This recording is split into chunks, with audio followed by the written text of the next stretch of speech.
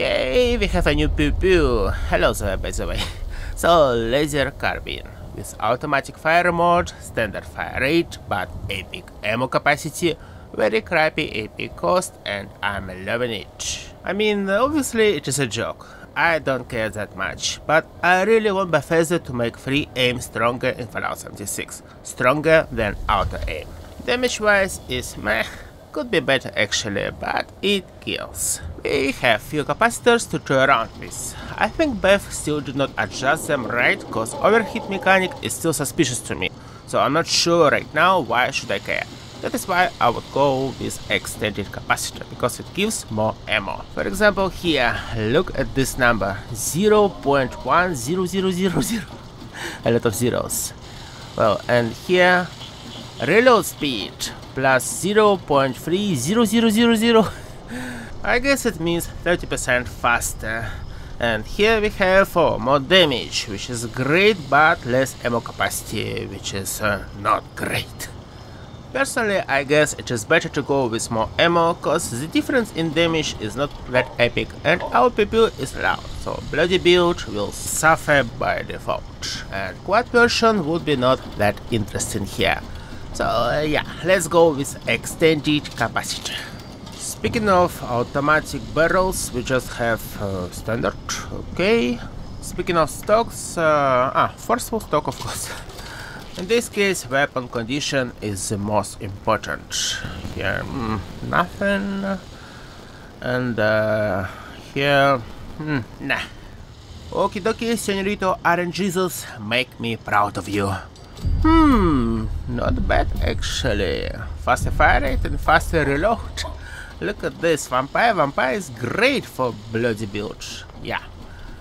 Here's my standard commando build with science perks that give more damage to energy guns. Yay. So we have this new mechanic that allows us to deal more damage after we shoot a whole bunch of fusion cells. As I understood, it is around 10% more, which is kinda great but could be greater. Let's shoot him without overheat, and it is 80. Around 80. Let's try one more time. Oh wait, I have no ammo. Okie dokie. Puppy, calm down please, don't hit me. Oh wait, almost 100.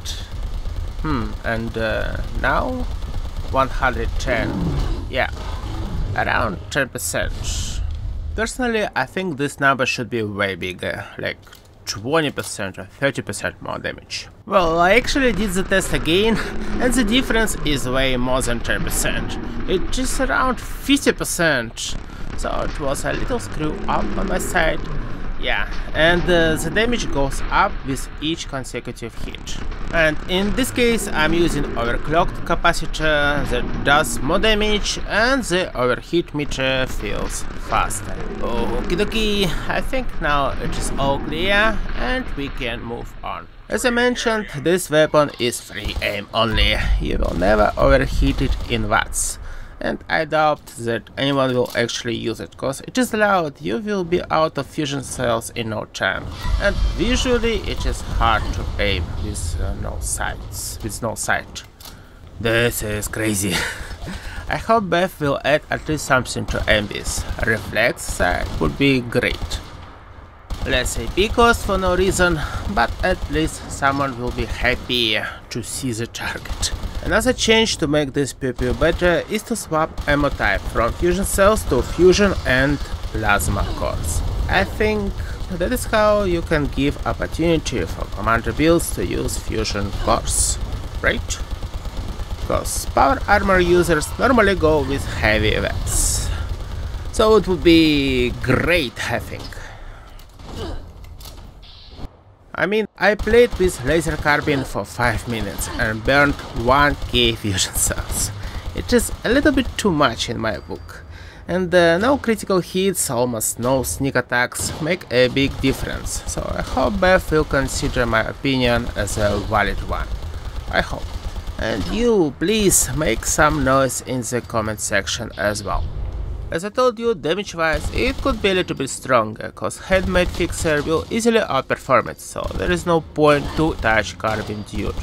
But it is still a good weapon to run around and kill stuff.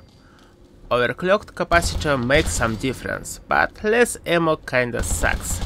And obviously it is not an in-depth test, just first impression, and Beth still can change it. I mean the weapon, not my first impression.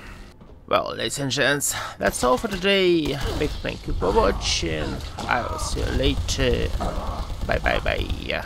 Bye bye.